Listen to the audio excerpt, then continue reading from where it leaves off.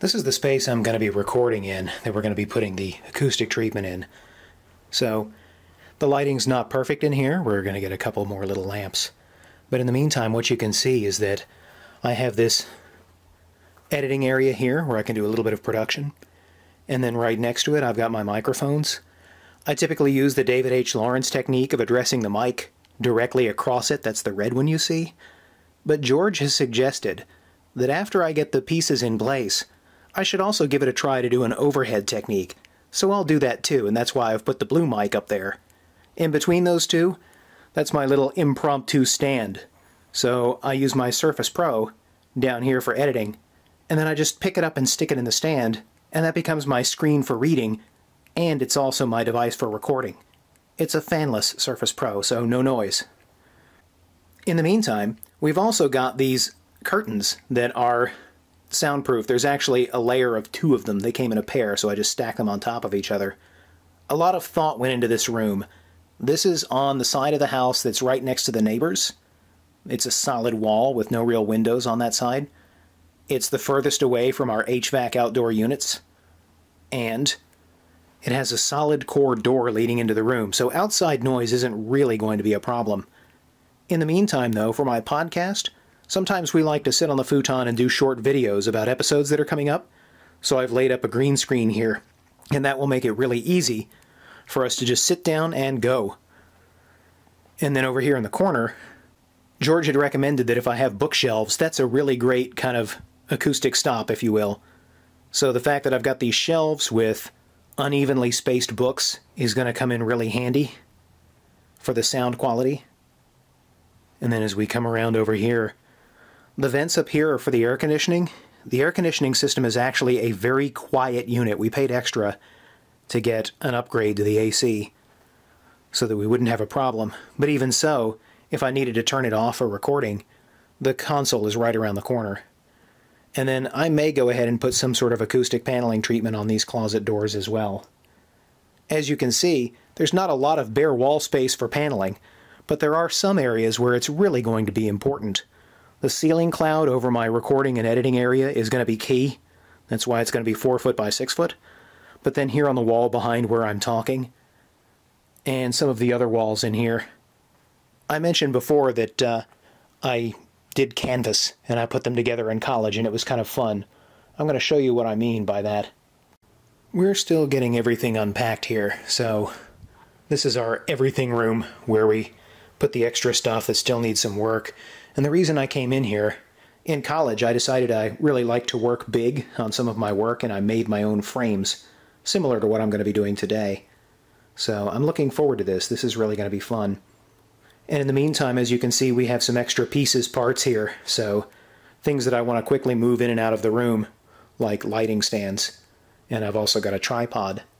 So that'll make it really easy for me to just set up, shoot a short video, take it all apart, move it back in here, and go right back to voiceover. So today we're going to be building some acoustic panels. And to that end, I've set up my workspace ahead of time. There's some wood back paneling for each of the panels, and then those planks you see there are 1x3 fir that'll be used to build the frame. The frame for the panel is going to have fabric stretched over it that's in that plastic bag. And we have a very special pair of scissors that's only used for cutting fabric to make a nice clean cut. And we've got a tape measure. And then, since I'm working with cloth, I've cleaned this area and I've laid a blanket down to keep it from getting dust and dirt while I'm working. I don't want to hang dirty panels. I'm going to be building a 4 foot by 6 foot panel, and then a series of 2 foot by 4 foot panels. And to that end, I've got a compressor with 2 different kinds of nail guns. One of them is going to be finishing nails and the other is going to be staples. So we'll use finishing nails to put the frame together, and we'll use staples to stretch the canvas tight. Well, I call it canvas. It's actually a very porous, breathable fabric. It has a print on the top of it, but it actually has holes in the fabric like burlap.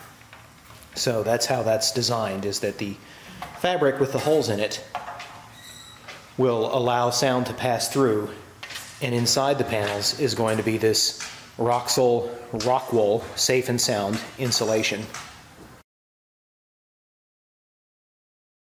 Okay, so now I'm set up for cutting, and the way this works is to make a 2x4 piece, the long ends are going to be 4 feet exactly, and the short ends, the 2 feet, are going to be just slightly less, so it's going to be less the thickness of those side pieces. That way I create an even space on the inside that's 23 inches by 47 inches, because each of these pieces are about a ½ inch thick. In order to do that, I've prepped the chop saw out here at the end, so it's easier to sweep up whatever sawdust doesn't get caught in that bag on the back of it. I'm going to make straight even cuts. I looked into the possibility of 45 degree, but the way this wood is, it's possible that the nails I would use would split. So I want a nice solid fit on the corners, and no one's going to see it. It's going to be covered over with cloth. So right now, the important thing is when I make my cuts, they need to be straight. So I've got a couple of pieces here balanced so that every plank that I feed in is going to be pretty level. None of these wood pieces are perfect. 1x3 fir is typically used for random little fill-ins, and so they're just kind of cheap wood. But that's okay, because for me, I just needed to be able to hold the canvas together and keep the insulation in place. And I keep calling it canvas because I was an artist, you know, I've done that. What I'm really referring to is a material that, when I said it was porous, I mean that it's an open weave fabric. Let's take a look at it here for a moment. So an open weave fabric is burlap or something like it. If you look really close, and it may not be easy to see, but even though this has a print on it, the material itself has huge gaps between each of the thread spaces. So it's thinner than canvas, it's not as open as burlap, but it's still an open weave, and that should work for us to capture the sound.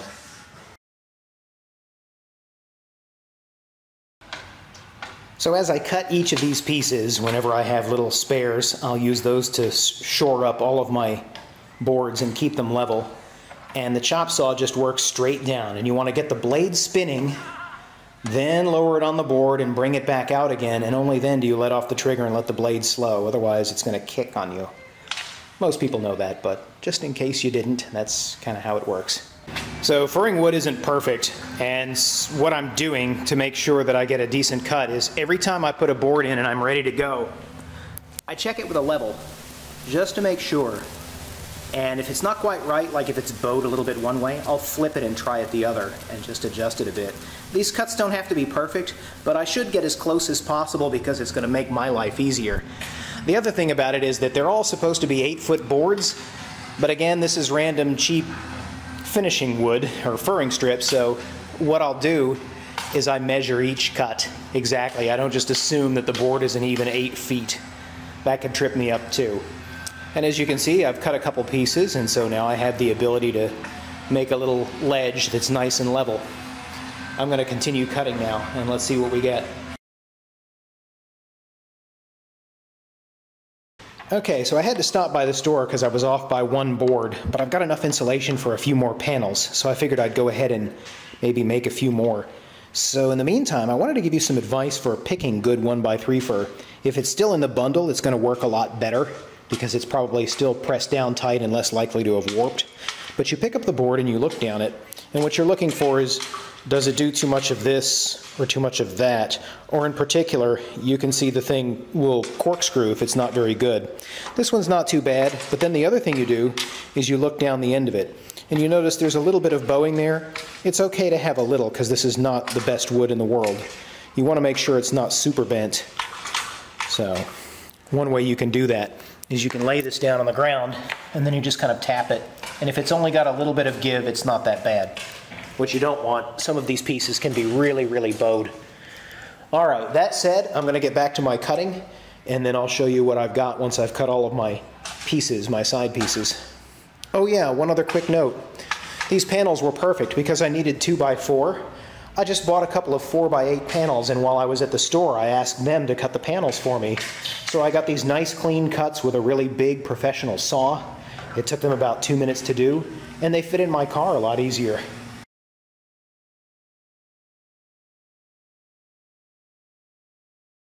Okay, it's a little after 10 o'clock on a Florida morning, and boy is it hot.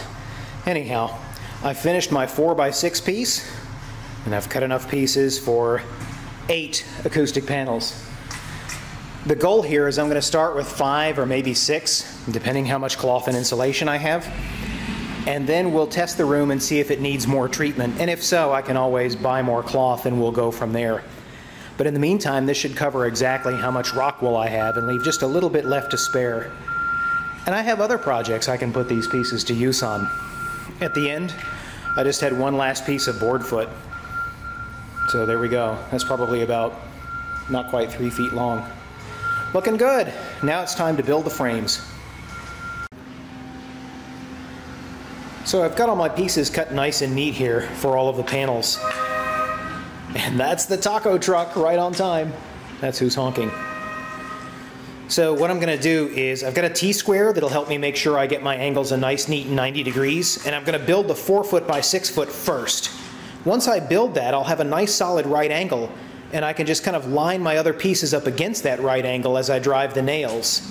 And I'll have a pretty good larger scale T-square to use for all my 2x4 panels. Over there is the compressor. We got to connect it and let it pressurize and get everything ready. And then I'll show you what it looks like afterwards. Okay, so the way I'm going to do this is I've got a right angle inside there, making sure the boards are lined at a right angle. And then the black metal right angle that you see on the outside is designed to keep one board lined up with the other. I have to use the garage wall as a backstop because when the nail gun fires, it's going to push with a lot of pressure and it's going to hit those really hard. And I want to make sure my nails are straight when I do it.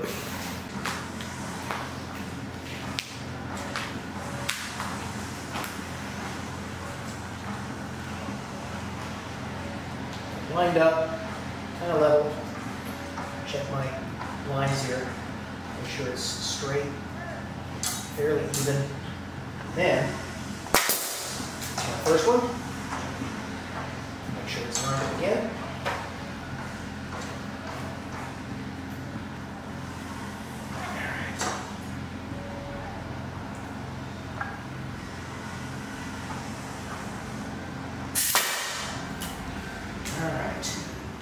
So that's one corner, and I'm just going to repeat this for all 4 corners for the 4 foot by 6 foot. So I've got a pretty good system here going, and just to give you an idea of what I do, the concrete wall is my backstop, but I know that concrete wall is uneven, so I use my board to be kind of an even brace for it. And then when I get ready to nail it, over here in the corner, I use the right angle and I make sure I've physically lined up the 2 boards, and then this black one I'll put along here to make sure that the edge is properly flat. And then I'll keep an eye on the board itself to make sure it's not tilted and that these 2 boards meet perfectly. And then I drive the nails in from this side up against the backstop. And I'll do this to both of the corners. Then I'll flip it over. And I'll take the nailed side, put it over there against the wall, and this unnailed side will repeat the same process, one corner after another, until I'm done. That gives me a pretty even frame, but there's still some warping because these aren't perfect pieces. Furring strips are just throwaway, kind of. So, for example, this frame is just a little bit warped in one corner so it lifts. That's not going to be a big deal. Once I get everything on and in place, the canvas is going to help stretch it a little tighter, the material. But even then, it doesn't have to be perfect because the flat piece that I'm putting up against the back is going to help it attach to the wall, and if it bows out a little bit from the wall, it's not the end of the world. Still, I think these are going to come in pretty flat.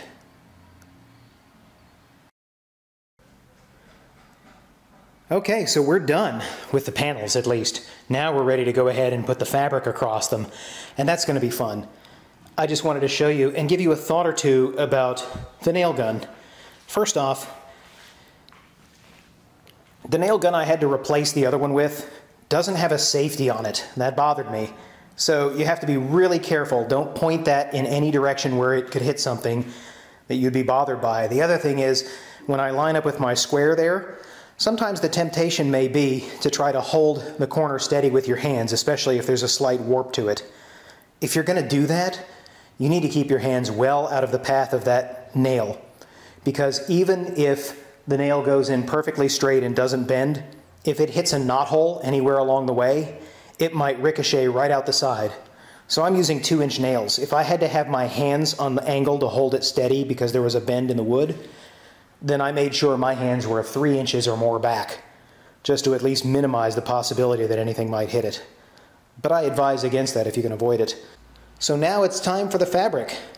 I'm going to set up for that. Okay, so now I'm at the point where I'm working with the fabric, and the first and most important piece is the 4 foot by 6 foot.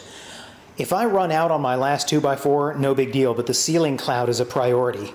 So here's what I've done. Oh, that's just charming. It's not an ice cream truck, but it is a taco truck. Anyhow, this here is enough overlap to give me the room to cut the pattern.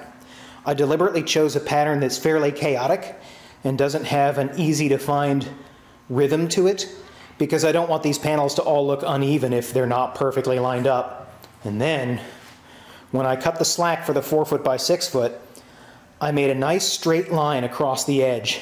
This material didn't come to me perfectly cut, so I had to kind of try to get it lined up as best I can so that I have enough slack for everything, and then cut it. So, one other thing I'll mention is I'm going to staple the fabric on the inside of the board, because that way, but the panels that do have a backing, they won't be sitting on top of staples. The staples will be underneath.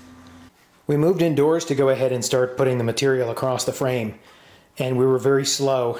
I got help from my wife Karen, who has done upholstery before, because what she's doing right now is neatening the corners, tucking them in so that they don't really have an obvious fold to them. We've got plenty of material, we've got it stretched nice and tight, and this is the ceiling cloud. The other pieces will be easier because they're smaller, but they still require us to go slowly, take our time, and get the corners just right. It's also important to have it on a nice flat surface so that you can stretch it taut. The 4x6 piece turned out really good, so now as we go down the roll, we're just getting 2x4 pieces, using a straight edge to set a mark, and then cutting all of the individual pieces that we'll then put together one by one. Alright, so we've got the frames all got the cloth stretched on them, and now we're insulating. So as you can see, the 4 foot by 6 we're doing first, and that has the rock wool insulation. So we put the loosest possible simple burlap across the top, just to contain the particulates that are in the insulation. So, that said, we'll be ready to hang the ceiling cloud, but first we're going to move on to the 2x4 panels. Alright, thank goodness we're done. These are most of the panels, just showing that we've got them all stacked up nice and neat with the backing boards tacked on. And there's our ceiling cloud. We'll get to hanging those and move on from here. So now I'm hanging the panels on the wall, and in order to do that, I want it to be really close. I can't get it flush very easily, but I've got a very simple trick for that. Down here are a pair of mirror hangers, and I put one on the wall and I put one on the back of the unit. See if I can focus on that for you. So these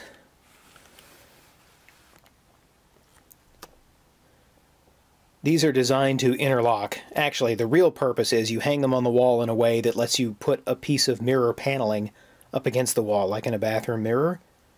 But for me, I just take one and flip it over, and they make a nice little hook that'll let you hang it, and at the same time be very flat because it's not very tall. It doesn't stick out from the wall very much. I'm a little limited in where I can position my panels because I'm needing to go on the studs. They need to go into the studs. So I can't put them exactly where I'd like, but I'll try to get close, and I'll stagger where the hangers are in order to get my panels scooted a little bit closer to my liking. So one other thing is that as I go, I make sure everything's level. When I put the brackets on the back of the panel and on the wall, I double check and make sure that I've adjusted them in a way that's going to be level and lines up neatly. And I do the same at the top. I want to make sure that from one panel to another, it's going to be a nice level line by the time I get done, so that everything just looks really neat. Alright, I'm liking the way this wall looks. I got these 3 inches apart from each other, and then just a few inches, not quite a foot away from the sound curtain. This is where I'm going to be recording, so the mic stand goes right here. I'm looking forward to that. That horrible noise you hear is temporary. They're just putting in a pool today for our neighbors. So that's not something I'm going to have to contend with on a regular basis. Alright, let's move on. So, as I put the pieces on the back, the little hanger clips, I also take measurements, make sure it's exactly as far down as it needs to be, and the part where it catches lines up exactly where I expect it to be with the corresponding piece that's on the wall.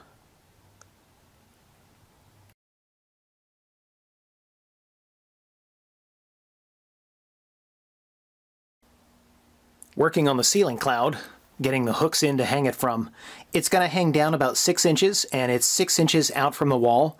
I'm kind of at the mercy of the studs as to where I can place my hooks, though. Sometimes it could be 16 inches on center. One of those over there to the right is actually 23, so there's a lot of play there. But eventually I'm going to get the front row here, be very meticulous about the back row, and punch those in. And then we'll use some wire and hooks to hang the 4 foot by 6 foot ceiling cloud.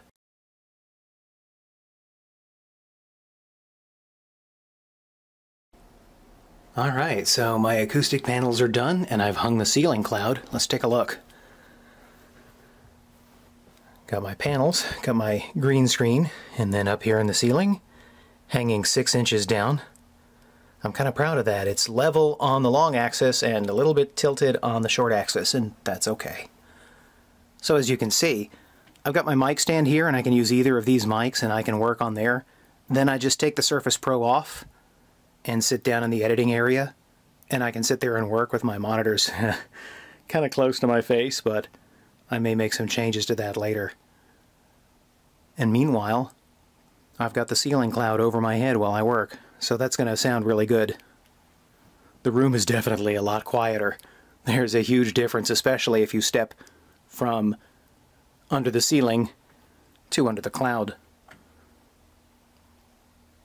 So, I gotta do some sound checks, but I can't do it right now because there's construction going on outside. Maybe later on tonight when they end for the day, I'll do some sound checks and send them off to George, see what he thinks, and go from there. Oh hey, one other little trick that I thought about. When I thought about whether I would need to treat these closet doors because they would be a flat surface with reflected sound, based on what George was telling me about how acoustics work, I have these things that I hang all the random little home theater, computer, audio cables and stuff in. They're actually for shoes, but it came in really handy when I realized I had a lot of coax and other stuff on my hands. Anyway, the point is they're soft, and what I can do is put them right here and turn them, and they can also kind of act as a little bit of a baffle. We'll see how that works when we do a sound check, and I'll get his opinion on that. But it might be really useful while I'm recording.